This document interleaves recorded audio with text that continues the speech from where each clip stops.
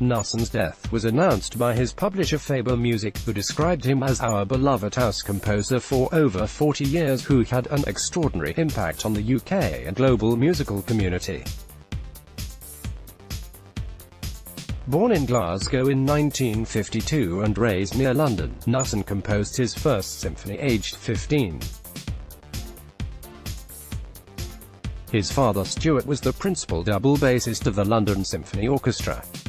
He previously worked with the BBC Symphony Orchestra as artist in association between 2009 and 2014. Among his best-known work was his collaboration with American illustrator and children's author Maurice Sendak on an operatic adaptation of the former's Where the Wild Things Are series. The world of classical music has been paying tributes to composer and conductor Oliver Knussen. He received several awards during his career, including the Ivor Novello Award for Classical Music and the 2015 Queen's Medal for Music. The controller of BBC Three, BBC Proms and BBC Orchestras, Alan Davey, said, "Ollie's death is devastating. He is a towering and irreplaceable figure in British music and had many associations over the years with BBC Symphony Orchestra, BBC Proms and BBC Radio 3. His compositions had such strength, economy and clarity.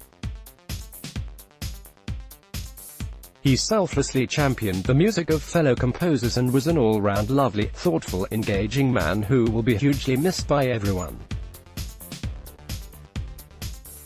Our thoughts are with his family and friends." Classic FM broadcaster John Suchet also paid tribute to Knussen, for whom he spoke during a ceremony in which he received an honorary doctorate from the Royal Academy of Music. He shared a picture on social media of the late composer in university robes with a walking stick and a scroll. Alongside it he wrote, "Sad to learn of death of composer and conductor Oliver Knussen." Knussen received several awards during his career. He selflessly championed the music of fellow composers and was an all-round lovely, thoughtful, engaging man who will be hugely missed by everyone. Alan Davey, privileged to have read his citation as he received an honorary doctorate from the Royal Academy of Music just last week. The BBC Symphony Orchestra's official Twitter profile also posted a tribute to Knussen. It said, "We are deeply saddened to hear that Oliver Knussen has died. Artist in association of the BBC Symphony Orchestra from 2009 to 2014. He was a good friend to the orchestra and conducted many wonderful concerts. Ollie will be sadly missed and our thoughts are with his family and friends." Knussen leaves a daughter, Sonia, who is a classical singer.